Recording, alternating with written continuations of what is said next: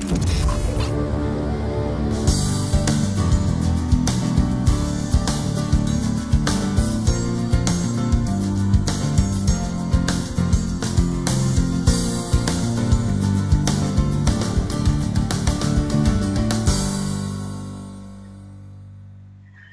everyone.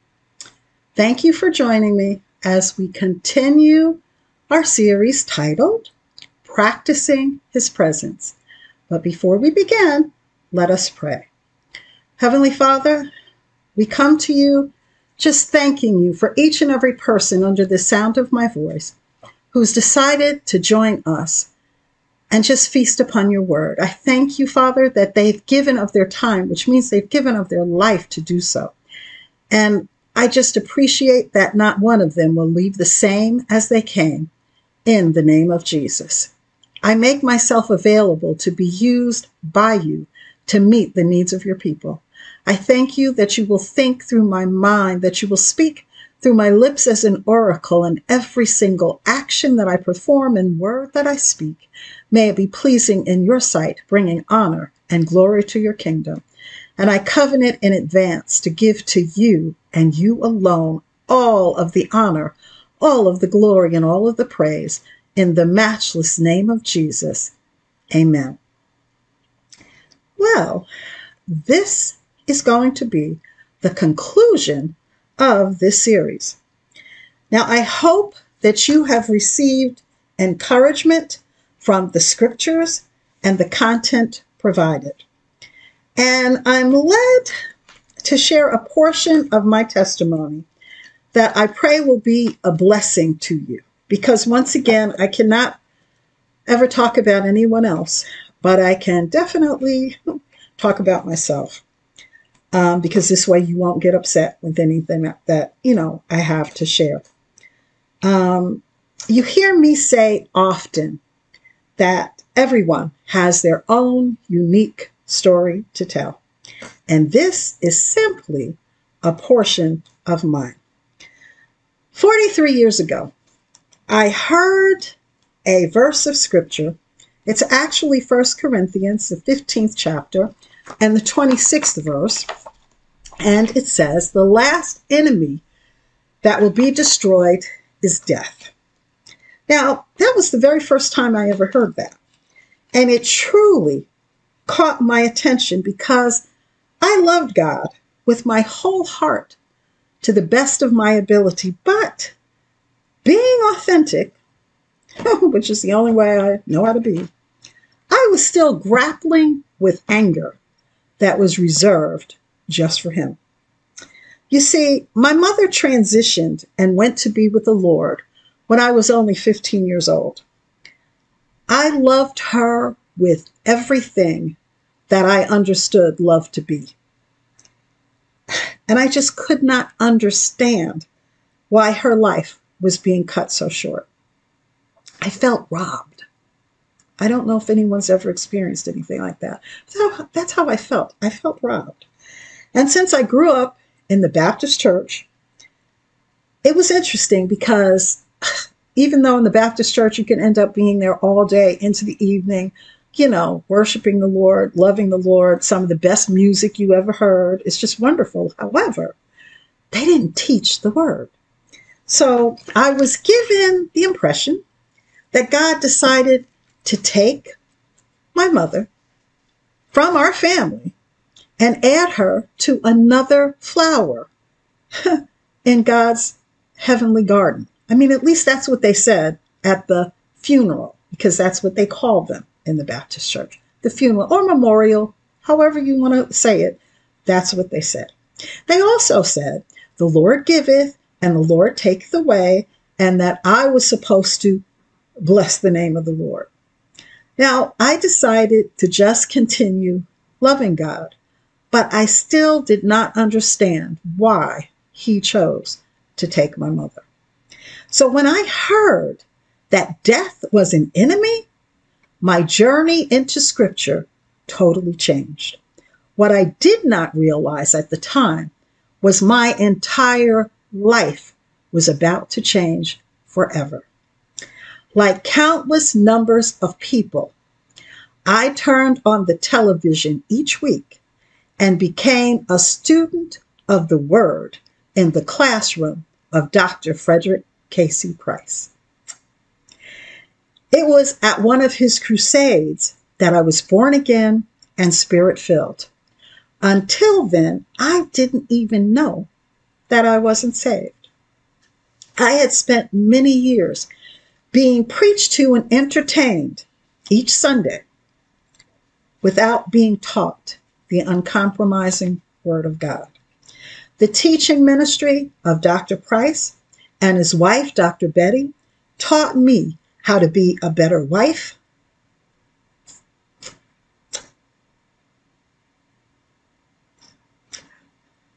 mother, and disciple of Christ. And I'm going to get through this message, and I am not going to cry through the whole thing. Why? Because I'm practicing his presence. Without them, I can only imagine how my husband, Stan, and I would have reared our family. Because of their teaching and contemporary examples, our lives, our children, and our grandchildren have been eternally blessed. I have always considered it an honor, as well as a privilege, to serve in the ministry, following the teaching of Apostle Price as he followed Christ. Now, please let me be clear about the fact that you may hear me refer to Apostle Price as Dr. Price. There is absolutely no disrespect in simply stating doctor instead of apostle. However, I am speaking of the same person who has always been more concerned with whose he is than a mere title. Have you ever had a circumstance in your life that just totally floored you, so to speak? It just wasn't anything that you ever expected? Well, on February 21st, 2021, that happened to me. This is the day that the apostle transitioned and went to be with the Lord. I was devastated. I cannot adequately explain how I felt. In some ways, I felt like a child who looked up to their father like their hero, a person who was superhuman, who would never leave them. Dr. Price was that person to me.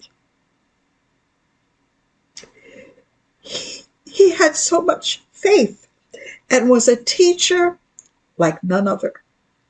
Deep in my heart, I expected him to remain in the earth realm until the trump sounds. I cannot dwell on that day because I need to share what happened moving forward to be helpful. I was so sad that I couldn't talk about it. I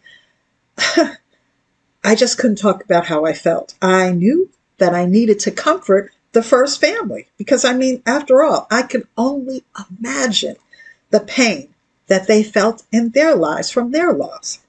Now, of course, as Christians, everyone knew to be absent from the body is to be present with the Lord. I understood that the apostle was in no discomfort and in a far better place. I felt guilty because how dare I be so hurt? I had no answer. I just knew that my feelings were abysmal and I had to make a mid-course correction. I couldn't even talk to my husband Stan about how I was feeling. To say that I was depressed was an understatement. However, we were in the middle of the pandemic. Just like everyone else, I was locked in, dealing with my feelings. Of course, the enemy was forever present, presenting thoughts, ideas, and suggestions that were not helpful. And trust me, I was entering into that why me phase, which works very, very well with depression. an interesting thing that happened that I really couldn't explain. This was different for me because, as I mentioned, my mother transitioned when I was 15. My father transitioned on 9/11, not because of the World Trade Center. That was just the day that he transitioned. And I always said he just picked a day that all of us would never forget. But even with them, and it really bothered me, no question. Those were my parents who I loved. It was different with the apostle because with him, I couldn't look at any photos or listen to any of his recorded teachings without just breaking down in tears. It was as if my heart was just breaking apart, and that just made no sense to me. I couldn't understand it. The only thing that I could figure out was, you see, his teaching completely changed my life. It taught me that I could live. It taught me that I didn't have to be broke. I didn't have to be insecure. I didn't have to be someone with nothing to give. He opened up the word and made it alive and real. And it made all of the difference in my life. It truly, truly did. And for that, I will always be indebted to him. I will always love him. I still, in my own mind, see him in the present tense because I know he's present with the Lord. And I will always, always love him. So he was, in a way, I guess you could say, another parent for me. Maybe God knew I needed two sets of parents. I don't know. But it was just different because up until probably not that long ago, maybe 6 months ago, I literally could not look at any pictures and I couldn't stand to hear his voice. I just would just cry, just fall apart. But that's changed. And that is why I wanted to share all of this with you. Because a lot happened. I thought of the last conversation I had with the apostle, which was in October of 2019, and I will treasure those words forever. But I also thought of all the things I didn't say. And this should remind all of us that tomorrow is not promised. And each day is precious. And we should make it a point to let those we love know how we feel. It is best not to have any regrets. Now, I recognize that Dr. Price was, like I said, another parent for me. And so was Dr. Betty. It is because of a lesson that she taught in the Faith Dome shortly after the apostle transition that helped me tremendously, because she explained quite a bit about his state of mind. And it really actually, and that he was really ready to lead. He was fine with leading. And that was a blessing for me to hear. Now, Dr. Betty is absolutely amazing. That's the only word I can think to describe her. She is just amazing. And I continue to follow her as she follows Christ. And I remain honored to do so. Now, as I continued dealing with this challenging time, I wondered what Dr. Price would tell me to do. Now, I didn't have to think but a minute or two, because I knew that he would direct me to the Word of God, because I had been taught by his example that the Word is the final authority.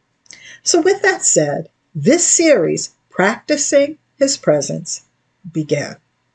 I knew that I needed to rely on the Godhead within me to shake off the deep depression I was in.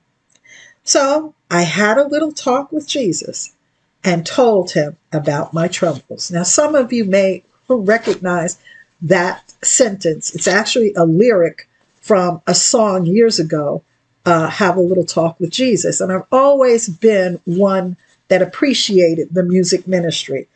And that was a song that I remembered as a child. And the Holy Spirit brought it back to my remembrance. And it just reminded me to do just that. Talk to Jesus. Well, let me be clear. I have nothing against therapists, and I strongly suggest, that you take advantage of their expertise for your mental health, just as you would another therapist for, a different health challenge. In my case, amid the pandemic, I could not think of a therapist, and to be quite frank, many of them just were not readily available. So I chose the Godhead within me. I shared quite a bit of scripture through this series, throughout the whole entire series. It's filled with a lot of scripture, all of which I found helpful moving forward. I learned to start each day practicing his presence by asking God what he wanted me to do right then. I continued to the point of talking to the Godhead during the day and inviting him to guide me with every step that I take. Now, practicing his presence is what healed me from the darkness of depression and reminded me of the importance of the light, joy, peace, and love found in his presence. There are certain scriptures that helped me tremendously and always will because, as you know, the word is forever pregnant. I share them with you now and hope that they bless you too. Turn with me to John's Gospel, the 17th chapter. Now, this particular chapter in the Bible has always been one of my absolute favorites because to me, it truly displays and shows for us the character, the intimate, character of Jesus. It truly does, for me at least, and I'm hoping that it does for you. So I'm going to share it with you out of the Amplified. Jot it down. You can follow along if you'd like, but I really want you to just listen to it. This is John 17 out of the Amplified, and this is Jesus actually praying to the Father. Starting with verse 17. When Jesus had spoken these things, he raised his eyes to heaven in prayer and said, Father, the hour has come. Glorify your Son, so that your Son may glorify you, just as you have given him power and authority over all mankind. Now glorify him, so that he may give eternal life to all whom you have given him to be his permanently and forever. Now this is eternal life, that they may know you, the only true, supreme, and sovereign God, and in the same manner know Jesus as the Christ whom you have sent. I have glorified you down here on the earth, and by completing the work that you gave me to do. Now, Father, glorify me together with yourself, with the glory and majesty that I had with you before the world existed. I have manifested your name and revealed your very self, your real self, to the people whom you have given me out of the world. They were yours, and you gave them to me, and they have kept and obeyed your word. Now, at last, they know with confident assurance that all you have given me is from you. It is really and truly yours. For the words which you gave me, I have given them, and they received and accepted them, and truly understood with confident assurance that I came from you, from your presence, and they believed without any doubt that you sent me. I pray for them. I do not pray for the world, but for those you have given me, because they belong to you. And all things that are mine are yours, and all things that are yours are mine, and I am glorified in them. I am no longer in the world, yet they are still in the world, and I am coming to you. Holy Father, keep them in your name, the name which you have given me, so they may be one, just as we are. While I was with them, I was keeping them in your name, which you have given me. And I guarded them and protected them, and not one of them was lost except the son of destruction, so that the scripture would be fulfilled. But now I am coming to you, and I say these things while I am still in the world, so that they may experience my joy made full and complete and perfect within them, filling their hearts with my delight. I have given to them your word, the message you gave me. And the world has hated them because they are not of the world and do not belong to the world, just as I am not of the world and do not belong to it. I do not ask you to take them out of the world, but that you keep them and protect them from the evil one. They are not of the world, just as I am not of the world. Sanctify them in the truth. Set them apart for your purposes. Make them holy. Your word is truth. Just as you commissioned and sent me into the world, I also have commissioned and sent them, believers, into the world. For their sake, sanctify myself to do your will, so that they also may be sanctified, set apart, dedicated, made holy in your truth. I do not pray for these alone. It is not for their sake only that I make this request, but also for all those who will ever believe and trust in me through their message, that they all may be one, just as you, Father, are in me and I in you, that they also may be one in us, so that the world may believe without any doubt that you sent me. I have given to them the glory and honor which you have given me, that they may be one, just as we are one. I in them and you in me, that they may be perfected and completed into one, so that the world may know without any doubt that you sent me, that you have loved them just as you have loved me. Father, I desire that they also, whom you have given to me as your gift to me, may be with me where I am, so that they may see my glory which you have given me, because you loved me before the foundation of the world. O just and righteous Father, although the world has not known you and has never acknowledged you and the revelation of your mercy, yet I have always known you. And these believers know without any doubt that you sent me. And I have made your name known to them and will continue to make it known, so that the love with which you have loved me may be in them, overwhelming their heart, and I may be in them. Praise God.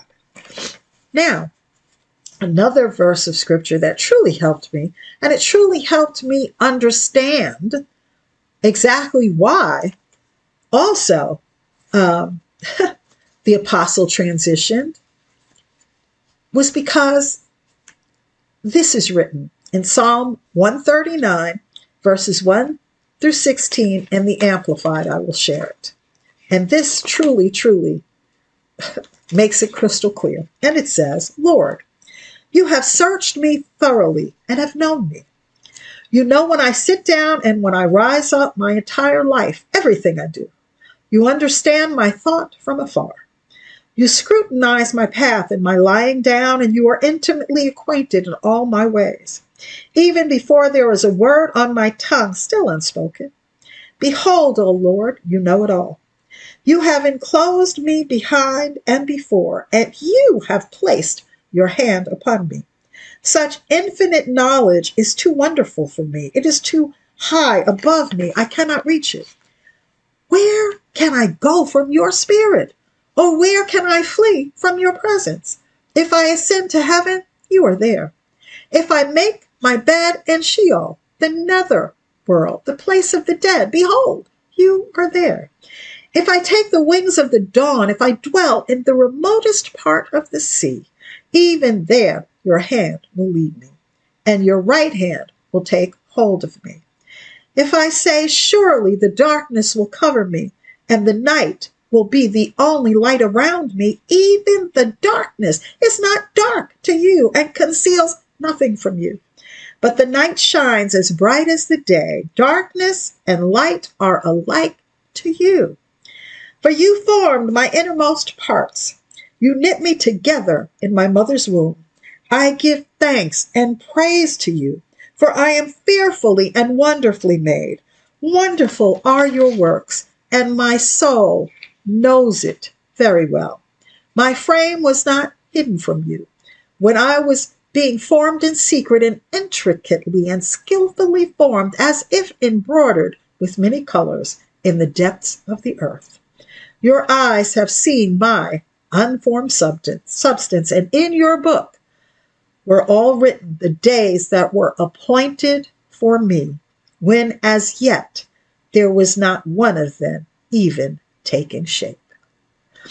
So when I read this, and whenever I read this, and anyone who has ever had someone transition and you've struggled with that, and I know as, born again, spirit-filled believers, we're never supposed to say anything that isn't perfect in line with the word, but that's not being totally truthful or authentic. So I share with you, if you've ever had that happen, if it's ever just made you really sad, or if you've ever wondered, well, why did this person have to leave? It's right here in verse 16. Well, actually the whole chapter, but verse 16 just puts it right out there. Your eyes have seen my unformed substance, and in your book were all written the days that were appointed for me, when as yet there was not one of them even taking shape. So when I read this and really it became rhema to me, and I truly got it, then it was well with my soul that on February 12th, 2021, that was the day that the apostle was to leave, because all of his days were appointed for him, when as yet there was not one of them even taking shape.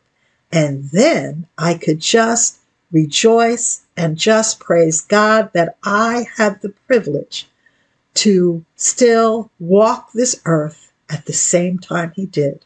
And then, yes, I could look at his photos. Yes, I could listen to all of his teaching over and over, and I'll never get enough of hearing him, because it was a privilege to be here at the same time that he was here.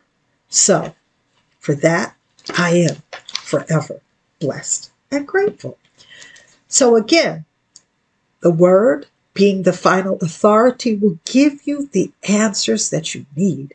And when you really are open to practicing his presence and allowing him to guide you, he will do just that. He'll guide you into that peace that you crave and that you need. Now, another verse of scripture that has always been a blessing to me, and this is why I share it, is John's Gospel, the 16th chapter, and verse 33. This is Jesus speaking to us, but this is out of the Amplified Classic Edition. That's very important, because it's the Classic Edition that explains it in this way. And this again is Jesus speaking, and he says, I have told you these things, so that in me you may have perfect peace and confidence. In the world you have tribulation and trials and distress and frustration, but be of good cheer. Take courage, be confident, certain, undaunted, for I have overcome the world. I have deprived it of power to harm you and have conquered it for you. And the last verses of scripture that I want to share with you are truly one of my favorites. And it just says it. There's nothing I can't explain it any further than it. And it is Romans, the 8th chapter, verses 35 through 39. Romans 8, verses 35 to 39. I will wait for you to get there so that you can follow along. In any translation that you have, I promise we will end up in the same place. I'm going to share it, however, out of the Amplified. And it says, starting with verse 35, who shall ever separate us from the love of Christ? Will tribulation or distress or persecution or famine or nakedness or danger or sword? Just as it is written, and forever remains written, for your sake we are put to death all day long. We are regarded as sheep for the slaughter. Yet in all these things we are more than conquerors and gain an overwhelming victory through him who loved us so much that he died for us. For I am convinced and continue to be convinced beyond any doubt that neither death nor life, nor angels, nor principalities, nor things present and threatening, nor things to come, nor powers, nor height, nor depth, nor any other created thing will be able to separate us from the unlimited love of God, which is in Christ Jesus, our Lord. Praise God. Now I pray that this series has been a blessing to you, as it has been to me.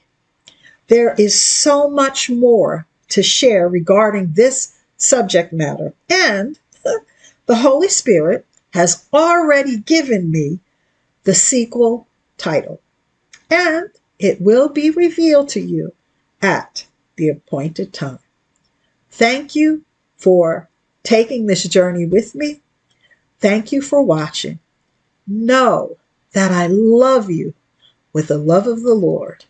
And always, always remember that God still sits on the throne. The enemy has already been defeated. Jesus is Lord. And wherever you are, God is. Thanks for joining us. Our hope is that you received something that you can apply to your life and strengthen your faith. At Crenshaw Christian Center, New York, we believe that the Word of God is practical for everyday application. If you'd like to support the ministry with your tithe and offering, you can mail them to Crenshaw Christian Center, New York, 450 7th Avenue, Suite 2111, New York, New York, 10123. We now offer the convenience of text and online giving, one of the most secure ways to give. Try it now. Simply text EAST-G from your smartphone to 28950 and follow the prompts. You can even specify a designation for your gift. Text EAST-G for general donation, EAST-T for tithe, or EAST-O for offering. Each transaction needs to be its own individual text message. You can also visit our website, CrenshawChristianCenterEast.org, and click the Give tab to begin your experience. Set up recurring donations or give one-time gifts. This experience is easy to use, secure, and requires a one-time registration only. Giving the second time is even easier. Simply text EAST-G to 28950 with all your information securely stored. We appreciate your continued support and stand in agreement with you for the manifold return in your life. Thanks again for watching, and remember, we walk by faith, not by sight. We would like you, our viewers and partners, to join us in honoring the legacy of the Apostle by making a donation to the Apostle Frederick K.C. Price Library. The library will be on the grounds of the Faith Dome in Los Angeles, California, and it will be open to the public. It will be a place of study, learning, and research, available for anyone desiring to further their knowledge and understanding of the Christian faith. Visitors will also have a chance to learn more about our founder and his impact on the body of Christ and the world at large. You can mail your donations to Crenshaw Christian Center, New York, 450 7th Avenue, Suite 2111, New York, New York, 10123. If you are giving by check, be sure to designate in the memo area Apostles Library. If you have Crenshaw Christian Center envelopes, you can mark AL on the envelope. You can also donate via your smartphone by texting East AL to 28950 and follow the prompts. We thank you in advance for your support. And as always, we stand in agreement for the manifold return in your life.